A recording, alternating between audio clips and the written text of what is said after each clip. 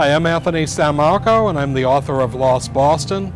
And today we're actually visiting North Square in Boston's North End. In the period of the 17th century, this area, which was basically the area just north of King Street, or what is today State Street, that divided the North End from the South End in Boston, was an area that was a crossroads. And by the time of the 1840s and 1850s, the neighborhood, which had been primarily the descendants of the Puritans that had settled the town of Boston in 1630, began to change. And in the period of the 1840s, the Irish began to come to the New World, followed by German Jews, Russian Jews, Italians, and almost a panoply of almost every other Western European country.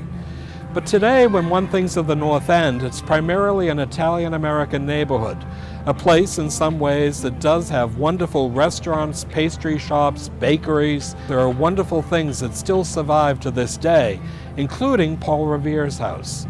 Seen directly behind me, Paul Revere's house itself was built in 1680 and is the oldest house in downtown Boston.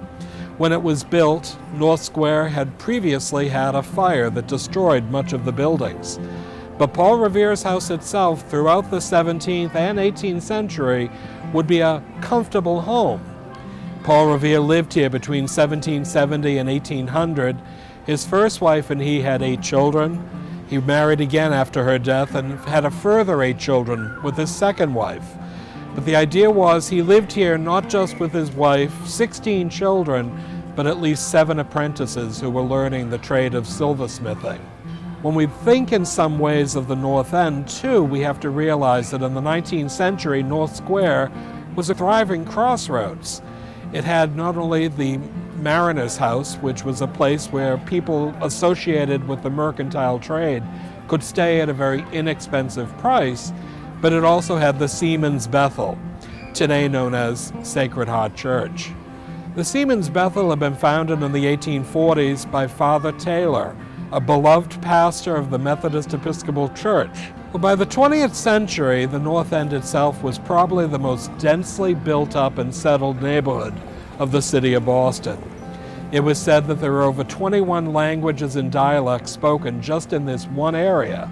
In some ways, the immigrants themselves were an important feature, and they were alleviated in their plight primarily not through the Americanization program, but it would also be in some ways through the North Bennet Street School.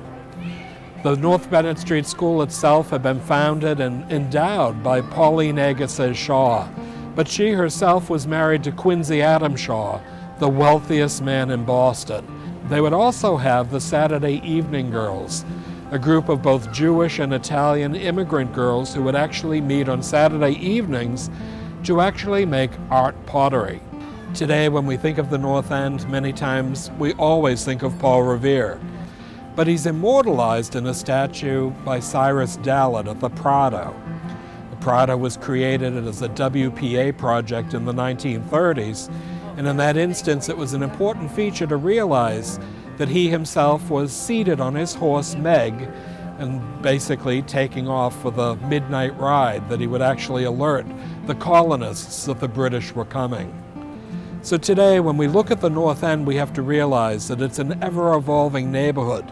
Today, a tourist destination, but also a home to a group of people that look at Boston's North End as a great place, accessibility, as well as some of the best restaurants and bars in town.